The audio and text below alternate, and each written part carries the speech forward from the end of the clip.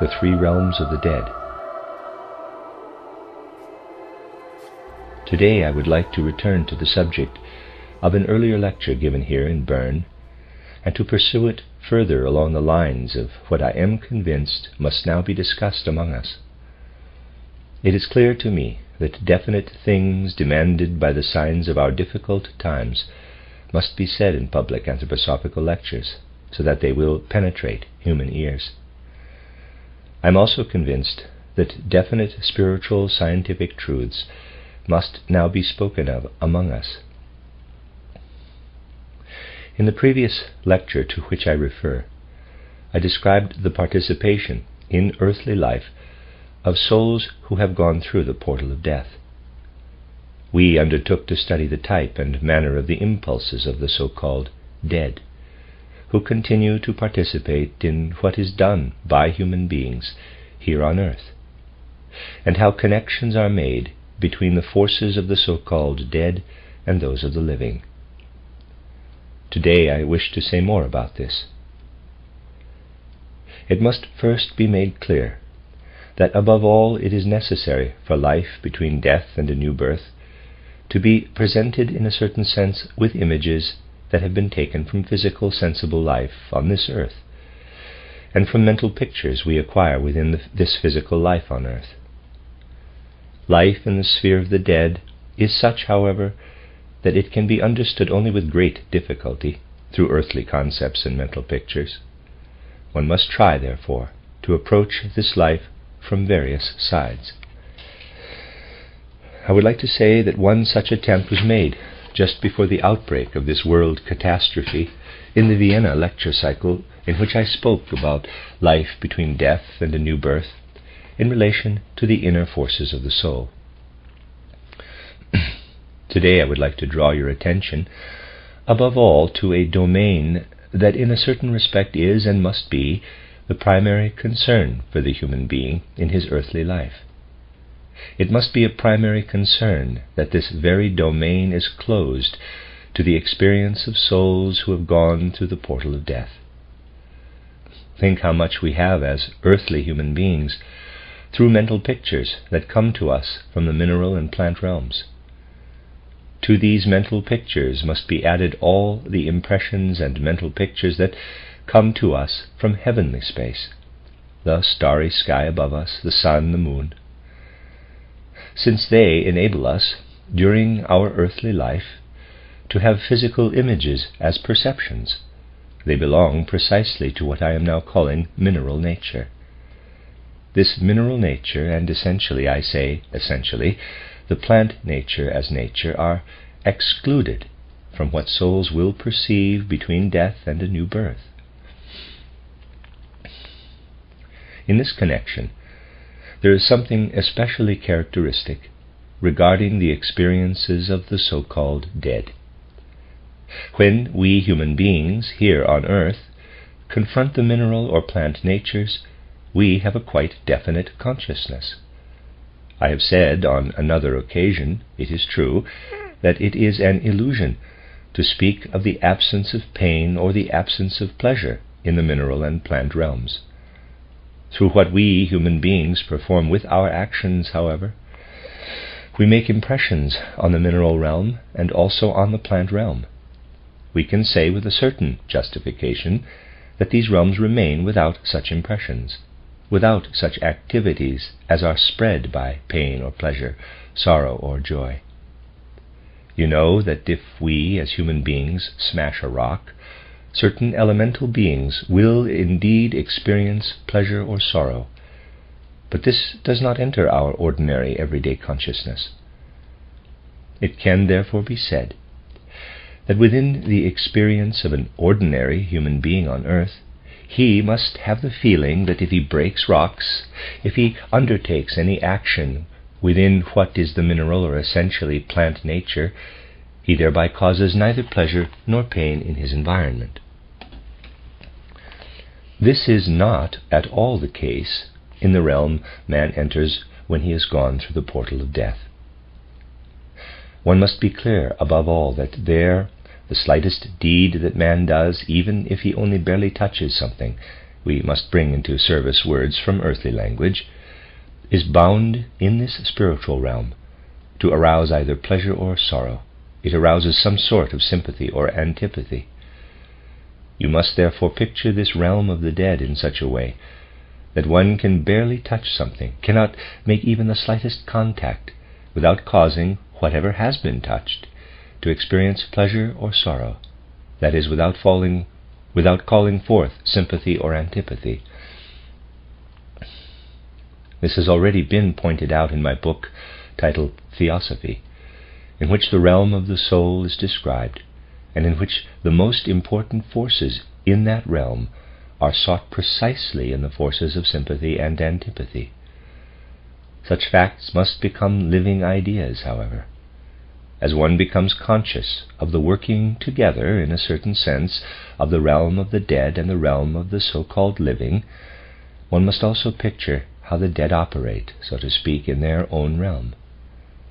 They operate in such a way that they must always be conscious that everything they do will call forth sympathy or antipathy, joy or sorrow. Everything they do induces, if I may so express it, a resonance of living sensation. What one could call insensitivity, in the sense of our plant and animal realms, is not there at all on the other side of the portal of death.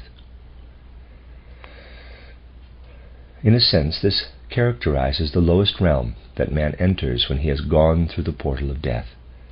Here, when he comes through the portal of birth into the physical realm, he enters the lowest domain, the mineral realm. When he enters the spiritual world, he finds himself in a realm with a universal faculty for sensations, in a realm where sympathy and antipathy hold sway. Within this realm he unfolds his forces. He works within this realm.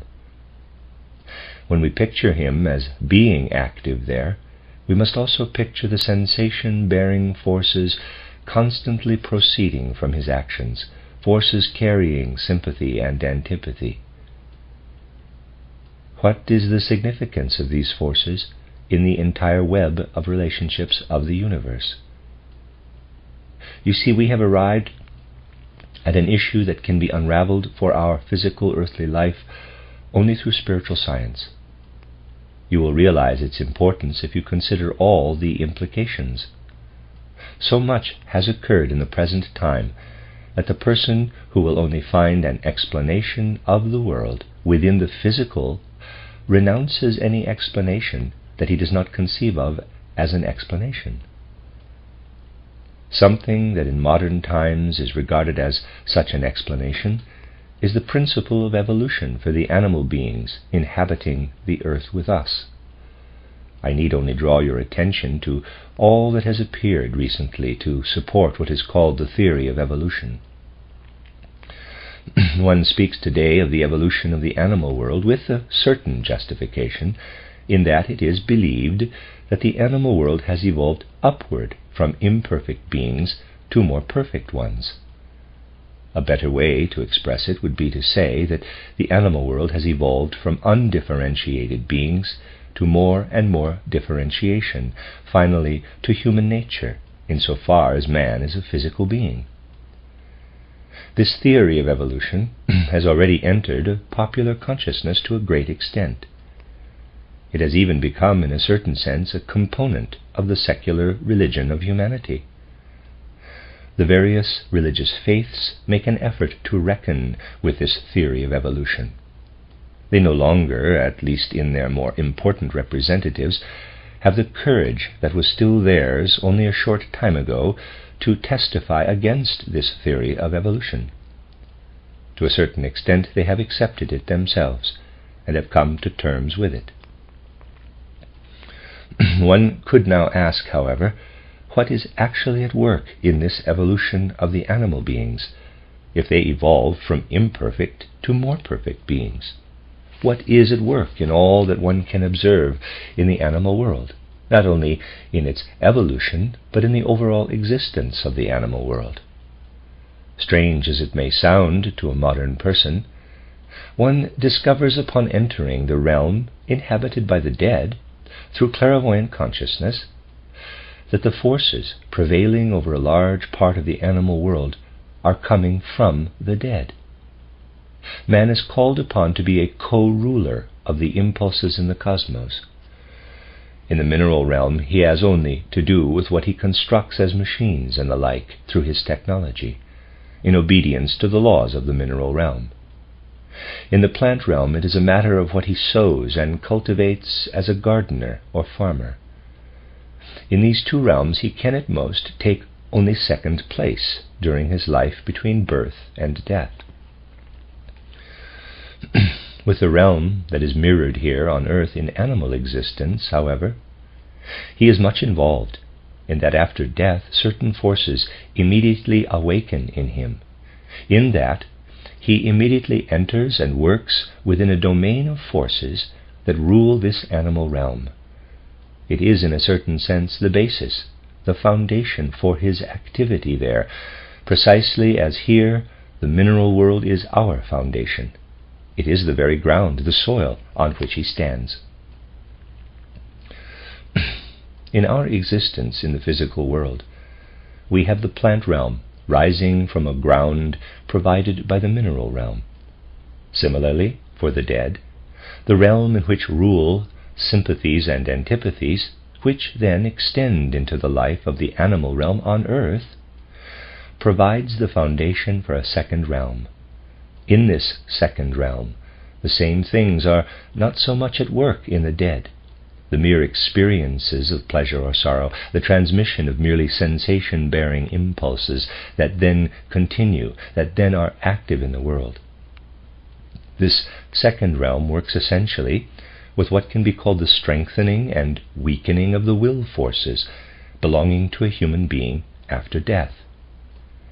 If you wish to know more about these will forces, refer to the Vienna lectures, in which I pointed out that the will that is characteristic of the human soul between death and a new birth is not exactly like what we call will here in physical life. We can speak of it as will, however, although it is entirely different there. It is permeated there by elements of feeling, and by yet another element that does not exist here on earth. This will in the life of the human soul after death is in a constant ebb and flow. When one is in communication with a dead human being, his soul life is experienced such that at one moment he feels strengthened in his will impulses, stronger in himself. At another moment his will is somewhat lamed, it sleeps. His will fluctuates between becoming stronger and becoming weaker. This is an essential aspect in the life of the dead. This strengthening and weakening of the will are impulses, however, that flow not only into the basis for the realm of the dead, but also into the human realm here on earth. Not, to be sure, into our thoughts in ordinary consciousness, but indeed into all that we experience here as will impulses and also as feeling impulses. It is, of course, a strange fact that man in his ordinary consciousness as a physical, earthly person experiences clearly only his sense perceptions and his thoughts. Waking consciousness only exists in this perception and thinking. Feelings are actually only dreamt, and the will is generally slept through. No person knows what happens when he just raises a hand, that is, when the will plays into his bodily organism, in the same way that he knows his thoughts. There is also the rule of the feelings, although this is somewhat clearer in consciousness than the rule of the will. It is still dark. It is no brighter than the pictures we have in our dreams. Passions, emotions, feelings are in truth only dreamt. They are not experienced in the light of consciousness that lives in the sense perceptions and mental pictures, and our will is not experienced consciously at all. In all that plays into waking life as dream or sleep, the dead are living. They live with souls who are incarnated in physical bodies on the earth. They live in them just as we live within the plant world, except that we are not inwardly bound to the plant world as the dead are to our feelings, emotions, and will impulses.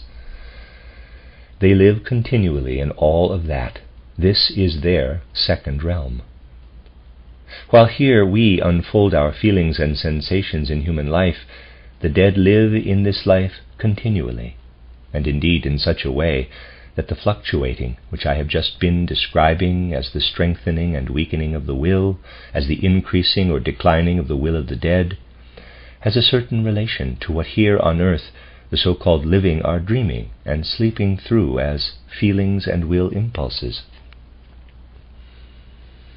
You can see, therefore, how little the realm of the dead is separated from our earthly realm, and what an inner bond there is between these two realms. As I have said, under normal conditions, with certain exceptions that I will mention later, the dead have nothing to do with the mineral and plant realms, but they have very much to do with what goes on in the animal realm. That is, in a sense, the ground on which they stand. They also have much to do with what goes on in the realm of human feeling and human will. In these realms we are not separated from the dead at all, but it is like this. When one goes through the portal of death and experiences the strengthening and weakening of the will, one can live with the so-called living in their physical bodies, though not with everyone. There is a definite law holds sway. One can live only with those to whom one is to some degree karmically related. Someone living here who is karmically a total stranger is not even perceptible to a dead person. He simply does not exist. The world that the dead person experiences has boundaries that were made by his own karma that had harnessed him here in life. This world is not limited only to souls who are still on earth. It extends also to souls who themselves have gone through the portal of death. This second realm thus embraces all the relationships a person has made karmically with those who are still on earth and other souls who, like himself, have already gone through the portal of death. This realm rises out of another realm that is common to the dead, a realm of animal existence, by which we must not picture earthly animals. I explicitly said earlier that our animals on earth reflect what exists in the spiritual world, that is, the group souls of the animals. In relation to the dead, we must think of the spiritual being of the animals. From this common soil, then, there arises for each and every dead person, in an entirely different sense from what is the case in our earthly realm, an individual karmic realm. One person has made this relationship, another has made that one. Only that by which karmic relationships are balanced is there from the human realm. Yet another law rules there. It shows us how this second realm is actually constituted. At first, whatever works on a dead person in this realm in such a way that it strengthens or weakens his will forces is limited to the circle of human beings in which he moved during his last earthly life, perhaps at first even during just a part of it. The individuals who were especially close to him, to whom he was especially related, who have passed through the portal of death, are now still the ones with whom he lives particularly intensely. The circle widens only gradually, to include persons with whom he had had only distant karmic relationships. For some this lasts but a short time, for others longer. One can scarcely tell from the way an earthly life has taken its course how it will be after death. Many personalities, many souls whom one would not have expected, appear in the sphere of the dead person, because from the physical life one can easily make a wrong assessment. There is a fundamental law, however, that the karmic circle gradually widens, and the whole process of becoming acquainted in this circle takes place exactly as I described it in the Vienna lecture cycle, where I dealt with life between death and a new birth. What I described there as an important element in the life of the dead is precisely this expanding life of will impulses. The will impulses are now, for the dead, what mental pictures are for the living, through which the dead person knows, through which he has his consciousness. It is extraordinarily difficult to explain to earthly human beings that a dead person knows essentially through the will, while the earthly human being knows through forming mental pictures. Obviously, this also makes it difficult to come to an understanding with the dead. This is a footnote to the reference to the Vienna lecture cycle that Rudolf Steiner has referred to a number of times. The German title of this lecture cycle is Inneres Wesen des Menschen und Leben zwischen Tod und neuer Geburt, which, if I may, is roughly translated as the inner being of man and life between death and a new birth. End of my aside. One can thus say that this realm entered by the dead as their second realm gradually widens. Later, this is always relative. For one it happens sooner, for another later. More distant karmic relationships are added to immediate ones. I mean this in the following way. When a dead person has spent a certain time in his life between death and a new birth, the circle of his experiences has widened and stretched beyond those souls, be they on earth or over yonder, with whom he had had particularly close karmic relationships. These souls now have karmic relationships apart from those of the dead person. It is like this. Person A has a certain relationship with person B, but not with person C. One sees how the dead person A lives with B as I have described, and expands his experiences beyond B. Later it comes about that B becomes a go-between to person C. Previously A had no relationship to C, but now he acquires that relationship directly through B's having a karmic relationship to C. Through this, the second realm, slowly, gradually, expands over an extremely large area. One becomes ever richer, as it were, in such inner experiences, experiences of strengthening or weakening the will, experiences that gradually accustom us to the realm of the dead, or living souls, after we ourselves have gone through the portal of death. An essential aspect of life between death and a new birth is precisely that, as souls, we, if I may express myself trivially, increasingly widen our circle of acquaintances.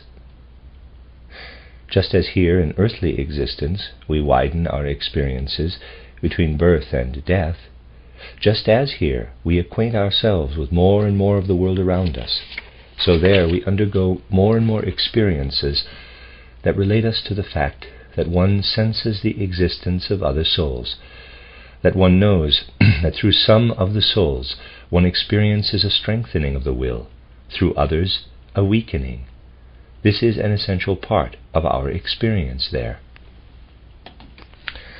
You can realize the actual significance of this for all existence, for all cosmic existence. It means that actually, in a certain relation between death and a new birth, a spiritual circle of acquaintances is being formed among a great portion of humanity around the earth, not just that faded ribbon the pantheists and mystics dream and thrill about. Really, if we look at what we experience between death and a new birth, we do not live all so far from human beings on earth. This is not an abstract bond, but a really concrete one. Just as here on earth the animal realm stands as a third realm above the mineral and plant realms, so across the threshold we perceive as a third realm the realm of certain hierarchies, a realm with beings who never experience earthly incarnations, but with whom we come into relation between death and a new birth. this realm of the hierarchies is across the threshold, the same thing as what gives us, between death and a new birth, the fully intense experiences of our eye. Through the first two realms we experience the other. Through the hierarchies we experience ourselves. One can even say that as a spiritual being within the hierarchies, man experiences himself as a son, as a child of the hierarchies. He knows himself as he is related to the other human souls, as I have described it. He knows himself at the same time as a child of the hierarchies. As he feels himself here, when he perceives himself in the cosmos as a fusion of the outer natural forces and the surrounding cosmos, so across the threshold he feels himself organized, as it were, as a spiritual being through participation of the different hierarchies. Here, if we observe ourselves as human beings, this should certainly not engender any pride in us.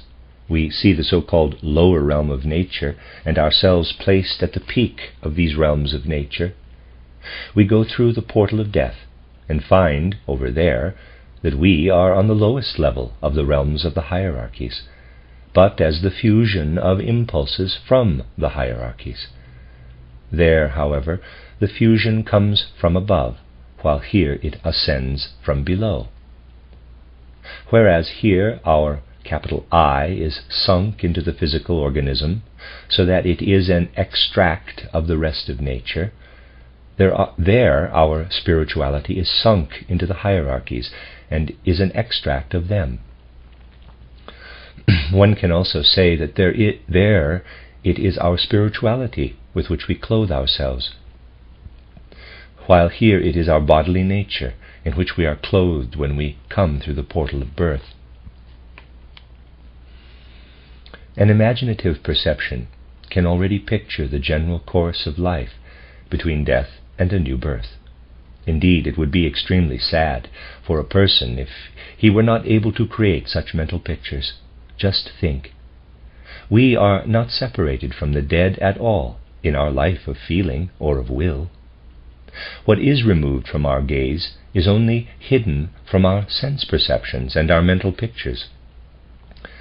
It will be a giant step forward in the evolution of the human race on earth, in that part of human evolution that we still must live through, if someday people become conscious of the fact that in their impulses of feeling and will they are one with the dead. Death can indeed rob us of our physical view of the dead and of our thoughts of them. There is nothing that we feel, however, without the dead being there with us in the sphere in which we feel. Likewise, there is nothing that we will without the dead being there with us in the sphere in which we will. I spoke earlier of exceptions regarding the mineral and animal realms. Such exceptions are especially valid for our present epoch. They did not carry much weight formerly, but we do not need to speak of this now.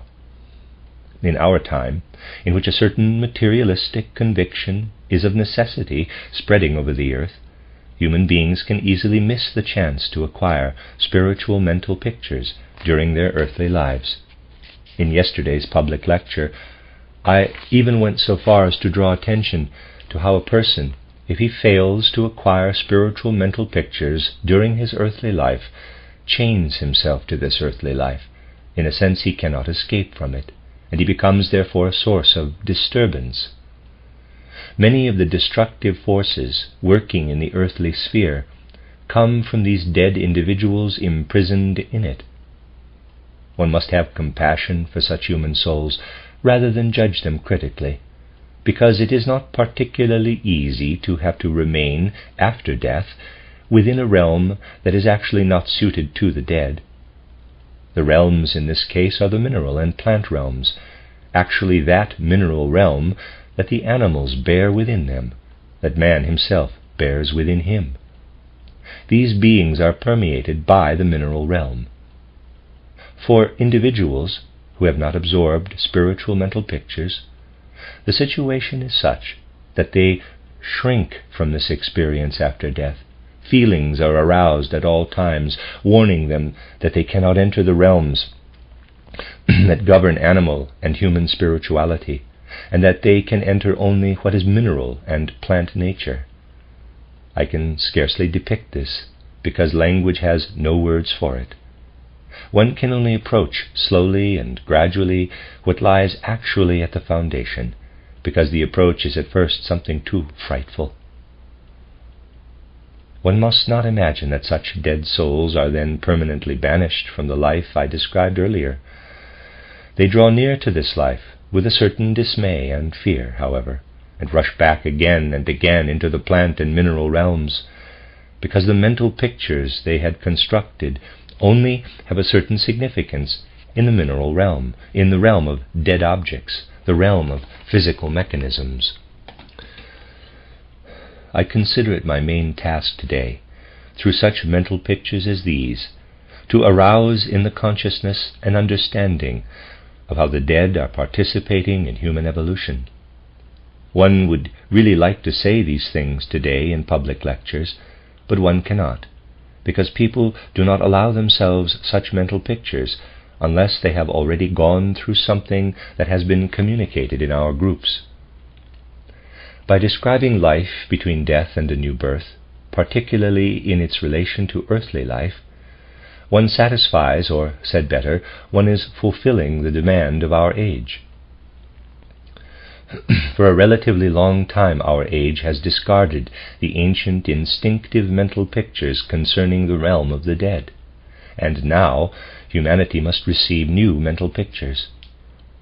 Humanity must free itself from abstractions about the higher worlds, and not merely speak of a kind of general spirituality. It must come truly to perceive what is at work as spirituality. We must be clear that the dead have not died. The dead are still living on and working in the historical process of human evolution. We must be clear that the forces that spiritually surround us are forces of the higher hierarchies, but also forces of the dead. The greatest illusion that future humanity could entertain would be to believe that the social life on earth that people develop among themselves through their feelings and their will happens merely through earthly arrangements, with the exclusion of the dead. This simply is not possible, because the dead are already participating within, feeling, and willing. It may be asked how it will be possible in the midst of impulses of the new age to develop consciousness in the right way to perceive this kind of gathering with the spiritual world. The evolution of humanity is proceeding in such a way that man in his physical body, with his ordinary consciousness, is increasingly cut off from the spiritual world. It was in order that man shall once again, as physical man, find the right access to the spiritual world that the mystery of Golgotha took place in earthly evolution. The mystery of Golgotha is not only a one-time event, and as such the greatest single event in all of earthly evolution. It is also a continuing event, an impulse that continues to be active. Humanity must do something to allow this force to work on it in the right way. For a long time I have been emphasizing that the task of our spiritual science is connected with the impulse of Golgotha, that spiritual science must exist in a certain way for the impulse of Golgotha to be understood in the right way in our age and in the immediate future. You can be sure that as an earthly science that has become at the same time the world religion, natural science will gain greater and greater influence. I am often reproached for seeming to be unfriendly to the natural sciences, even in their radical developments, a reproach that belongs to the most old-fashioned prejudices imaginable, because whoever understands the course of the evolution of the earth understands that the natural sciences cannot be proved wrong, and that, on the contrary, they will spread further and further. A kind of religious belief in them that now sweeps through the world is not to be halted in any way. It will come, It advances confidently, and it comes, quote, for the blessing of humanity, unquote. The time will not be long, perhaps only a few decades, before all the religious faiths will find themselves unable to save even the most simple, primitive human beings from consciousness of a purely natural existence such as natural science cultivates. This is inevitable. Something else is also certain, however. Just as the purely natural scientific world conception gradually seizes human feeling, Gemüt, it will be less and less possible for the spiritual element itself to be cultivated by natural science. The spiritual element will have to be brought in just as strictly scientific a way, while natural science will still be recognizing the natural existence. Knowledge of natural existence will become more and more necessary for the fulfillment of those tasks that man in the future will have to undertake between birth and death. Whatever will lift him toward the spiritual world, however, will have to come to him from a spiritual science. There is now a fundamental impulse in the widest circles to grasp the mystery of Golgotha. This could be seen in earlier epochs, but it is especially apparent in our own time. Today one can already say that the greatest enemies to grasping the Christ impulse are the priests and clergy of the various religious faiths, no matter how strange this may sound. What keeps humanity furthest from the Christ impulse is the way in which the clergy and the theologians interpret this Christ impulse, because they are far from understanding what it actually is. It is not my intention today to say essential things regarding the Christ impulse. We have already compiled a great deal about it in the course of time, and will continue to do so. I would like to bring one aspect before you now, because it seems especially important at the present time, namely that human beings need to perceive that the Christ impulse must, in the most profound sense, be dealt with differently from other historical impulses. People see that this is so, but they constantly make all kinds of compromises. They speak half-truths. They do not have the courage for the whole truth.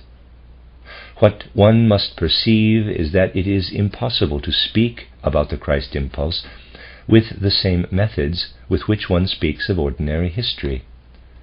Significant theologians say that it is foolish to speak of the Gospels being true in an ordinary historical sense, because all that can be offered as historical proof that Christ lived can be written down on a couple of sheets of paper.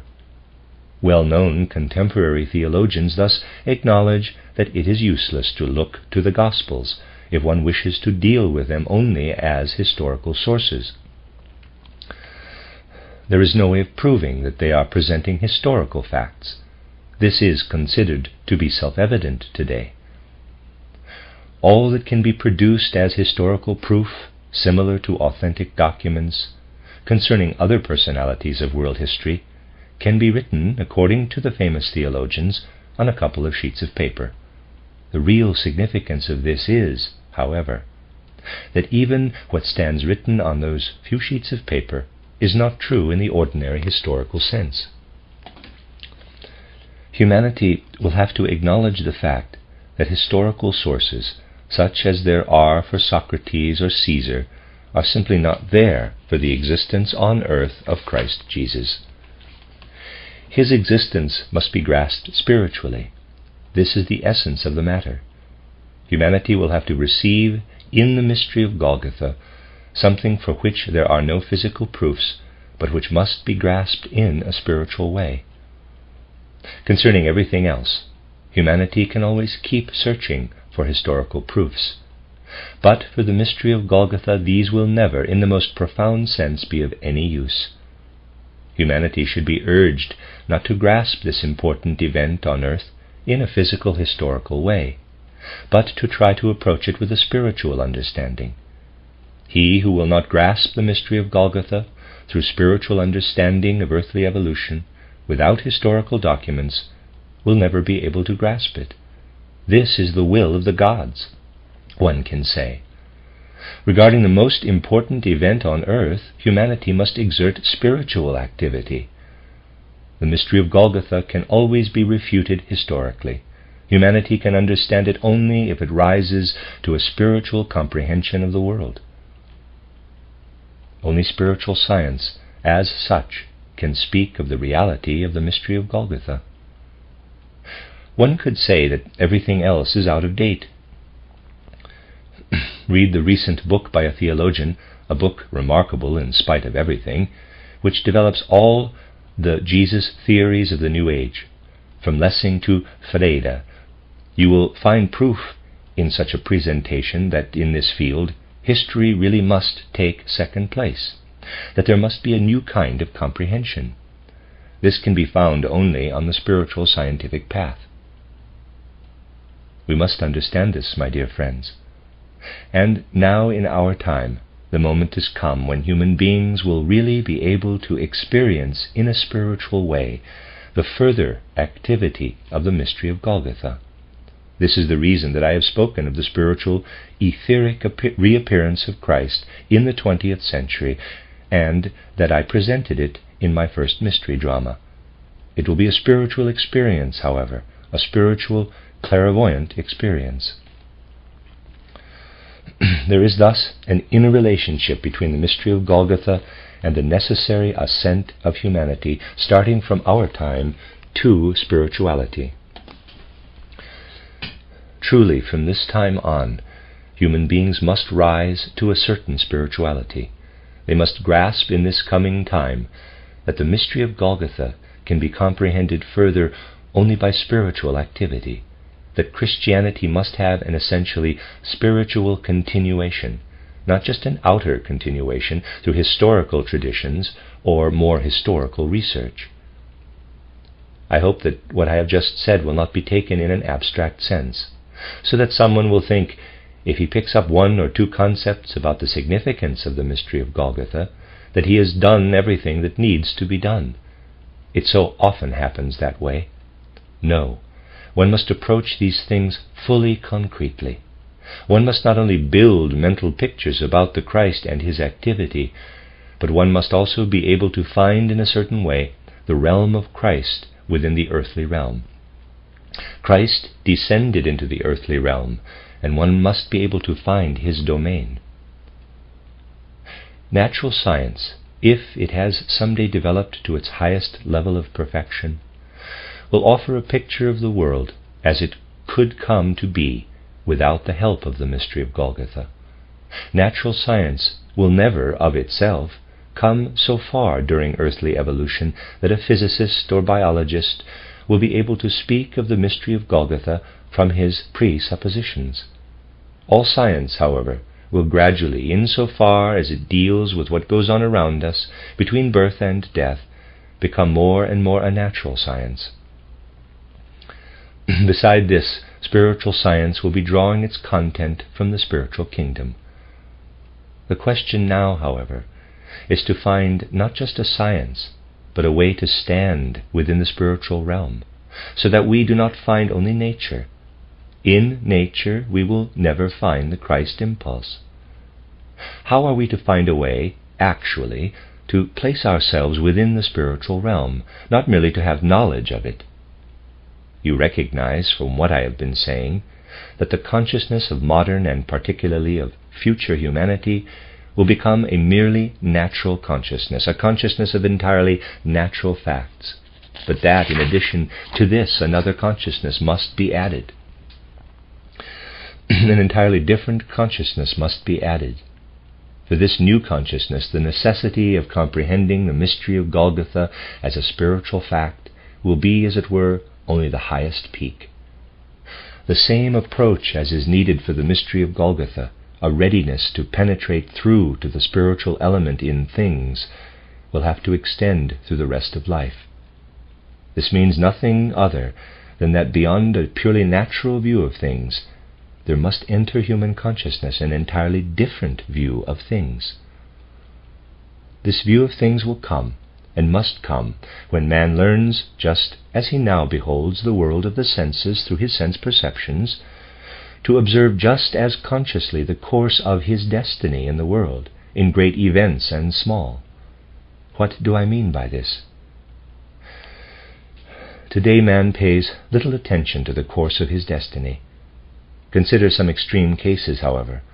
I will relate just one to you, which will show you what I mean. And it is only one case out of thousands. One could relate thousands of such cases, countless thousands. A man leaves his house to go for a walk along a path he knows quite well. It takes him up a mountain slope to a rocky place from which there is a beautiful view. He has often gone to enjoy this view. It is his usual walk. On this day, while he is walking, a thought suddenly strikes him as if out of the blue. "Watch out! Look out!" He hears an inner voice, not as an hallucination, but in the spirit, saying, "Why are you going this way? Can you not miss this pleasure just once?" He hears this in the spirit. It makes him hesitate, and he steps off the path to think for a moment. At once a tremendous mass of rock plunges down over the very spot where he would have been had he not stepped aside. It would obviously have killed him. Now I ask you to consider for a moment what role destiny was playing there. Certainly something was active. The man is still alive. The lives of many human beings on this earth are connected with his life. All of them would have been changed if the rock had killed him. Something was accomplished there. If you try to explain it by natural laws, you will never arrive naturally at the act of destiny that took place there. Certainly you can explain by natural laws how the mass of rock came to be loosened, how the man could have been killed when the rock suddenly fell across his path, and so on. In all that can be said about the matter, however, from the standpoint of natural laws, the laws of destiny are nowhere to be found. It has nothing to do with them. I have related to you an extreme case, but our lives are composed of just such things, insofar as our lives are a matter of destiny. It is just that man does not notice it. He pays no attention to these things. He does not notice these things as he notices what is conveyed to him through his senses as natural facts. From day to day, from hour to hour, from moment to moment, things happen of which only one example has been given, the extreme case as I have just described. Think how often, for instance, you are about to leave your house and are delayed half an hour. One must study even the small things. Such things and similar ones happen thousands of times during our lives. You only see what happens when you have been delayed that half hour. You do not consider what would have happened completely differently if you had gone out as scheduled half an hour earlier. Quite another realm is thus continually reaching into our lives, the realm of destiny, a realm to which as yet modern man pays no attention, because he casts his gaze only at what has happened, and has no interest in what is constantly being prevented from happening in his life. None of you sitting here this evening can possibly know whether 3 hours ago you may have undertaken something that was then prevented from happening, something that would have kept you from sitting here tonight, perhaps even from still being alive tonight. You see only the thing for which spiritual impulses were already gathered in manifold ways, through which the thing did occur. You do not usually consider with ordinary consciousness that what you do in life is a result of participating spiritual impulses. Once you begin to grasp this fact, once you realize that there is a realm of destiny, just as there is a realm of nature, you will find that this realm of destiny is no poorer in content than the realm of nature. Into this realm of destiny, however, which reveals itself, I should like to say, with particular clarity when some extreme incident occurs such as I have just related, becoming obvious to the human intellect, into this realm of destiny works what I was describing earlier this evening. Into the feelings and into the will impulses through which destiny moves are working the impulses of the dead. In spite of the fact that a man who says such things today is still looked upon by the entire intelligentsia as a superstitious fool, it is nevertheless true that with the same exactness with which one expresses a natural law today, one can also make the following assertion. When someone has heard such a voice, it is this or that dead person who has spoken at the behest of one or another hierarchy.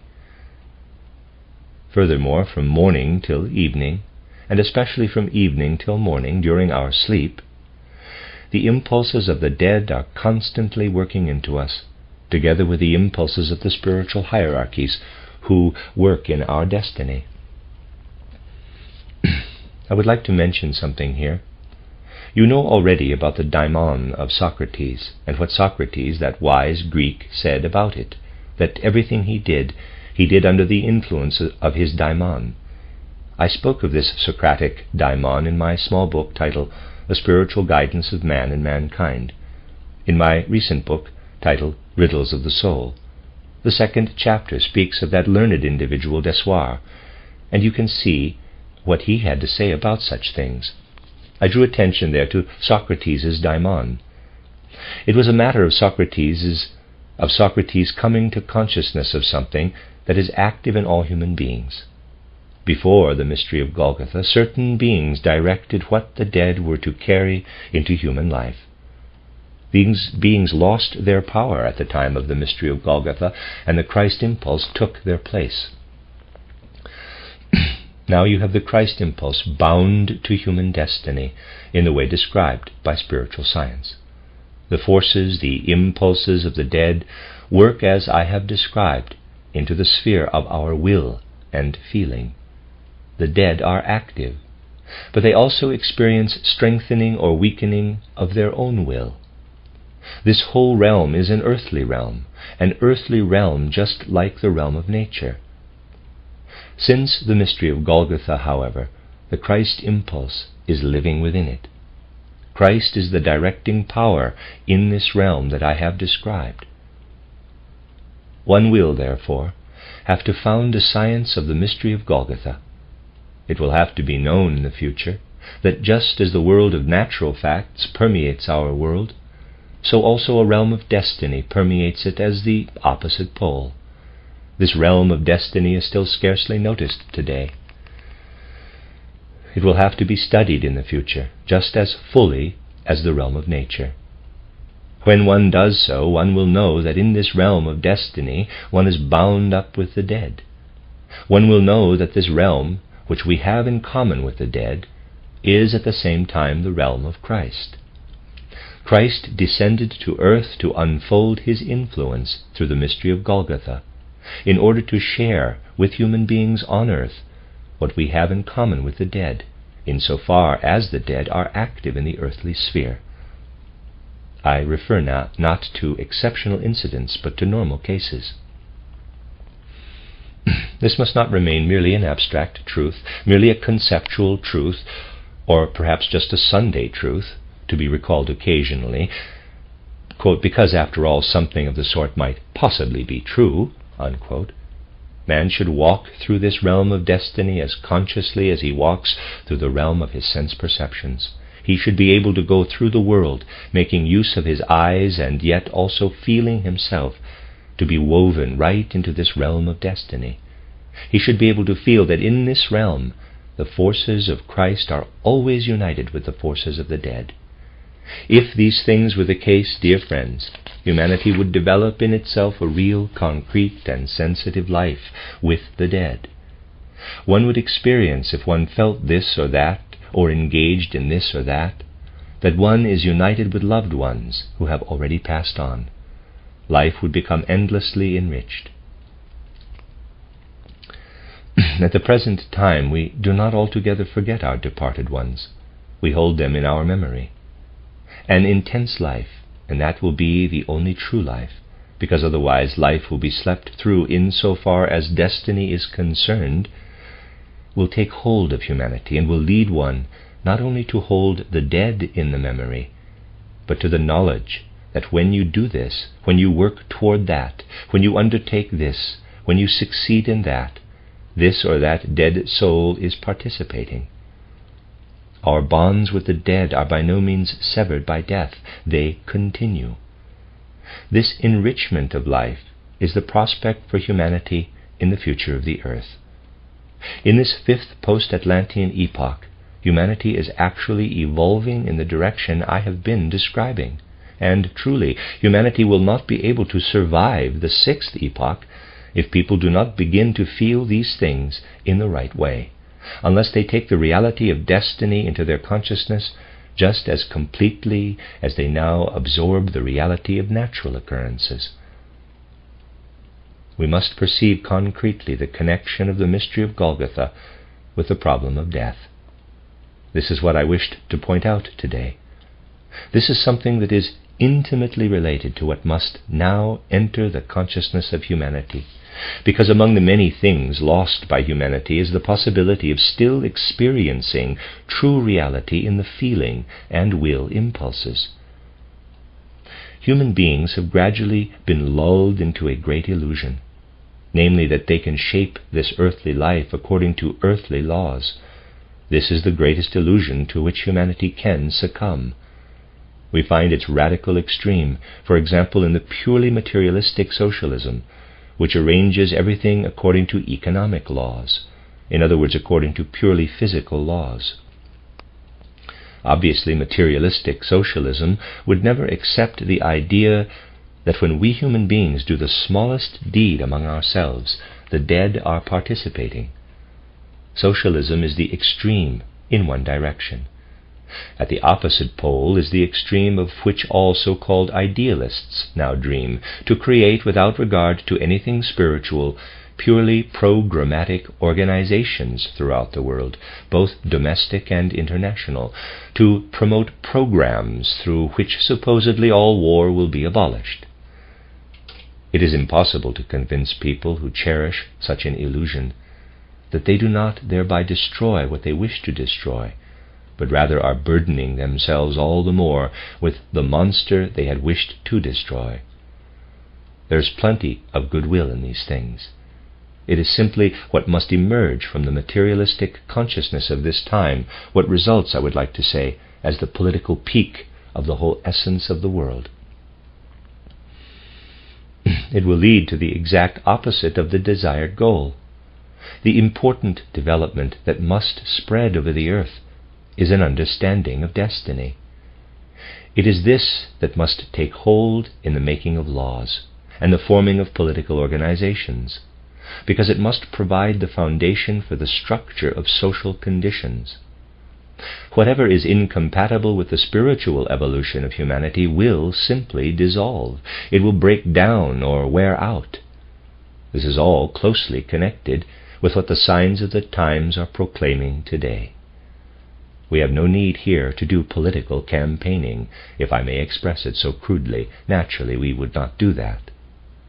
The demands of the times, however, must be observed carefully by persons who wish to concern themselves with the spiritual evolution of humanity.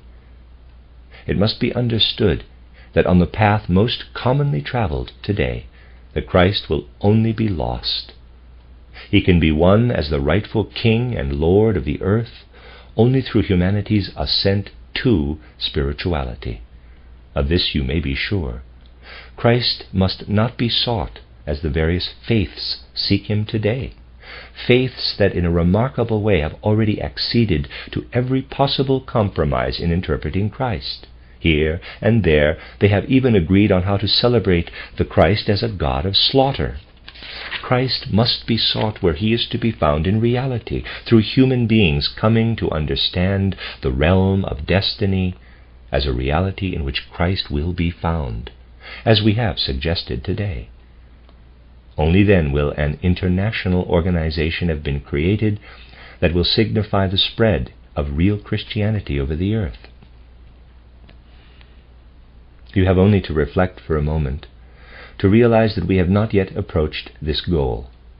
Think what would happen if you were to offer all the people who now talk about wishing to establish peace around the world, and who does not talk about it, a program to make Christ available to humanity. Then peace would come, lasting peace, insofar as it is at all possible on earth. Imagine what all those organizations, created, I grant you, out of sincere goodwill, would say if you presented them with such a program. We have even experienced a quote-unquote peace program going out from, quote, Christ's representative on earth, unquote. You will not have found within it, however, much of Christ. I know that these things are not taken seriously enough at the present time. Unless they are taken seriously, humanity will not be able to follow a healthy path. Just as it is a necessity that the mystery of Golgotha be grasped on a spiritual level, so it is also a necessity that human beings understand clearly the signs of the times, that they see in spiritual science something without which even the outer social structure of the future cannot emerge. In closing, I am obliged to say something to you that I have also had to say to the other groups. It is an unpleasant task. This matter is known to most of our friends. Even so, I must make formal statements for the sake of completeness. I do not know whether you are all aware that the most unbelievable slanders are being circulated in the world, tales of a character that one wonders how such a monstrous impulse could invade people's minds. Our spiritual scientific movement must be protected from such, one has to say it, vicious slanders. It is necessary, therefore, for the immediate future, regardless of the fact that help ought to be available to our friends for problems relating to esoteric development, that what have been private conferences in the ordinary sense can no longer take place. It is precisely these private conferences that have given rise to the slanders. This statement in itself would be incomplete, however. A second must follow it, namely, that whoever wishes to, obviously only whoever wishes to, may relate quite frankly and fully everything that has been said or done at any time in these conferences. There is nothing in our movement that needs to be hidden if one speaks the truth. I am obliged to take these 2 steps. Give me a little time, however, and I am sure other ways and means will be found by which to allow everyone their spiritual scientific rights. The spiritual scientific movement must not be interrupted, however, by things that have nothing whatever to do with it. It is therefore particularly those who belong most truly and honestly to our movement, who must understand that these conferences in the ordinary sense can no longer take place, and that I also release everyone from any kind of obligation. Anyone, anywhere, may make known what he wishes. No one must, of course, but as far as I am concerned, there is no restriction, for there is nothing that cannot be told if one reports the reality, the truth. In order that the truth may be established, however, both requirements must be fulfilled. It gives me much sorrow to have to take these measures. I know, however, that the friends who stand closest to our movement will fully perceive its necessity and will be in complete agreement with it. We need to be conscious now of the seriousness of our present situation. For this reason, such a gathering as this is for me a particularly important, serious event, especially now in this catastrophic time. I hope we can be truly permeated by the consciousness that we need to stand together in support of our anthroposophical cause, to stand together in the Spirit. Even if, for the time being, we find we are not able to meet together in space, let us remain together in spirit. This is the wish I would express as I part from you. We have been together in space. Now, perhaps for a time, we must be together only in the Spirit.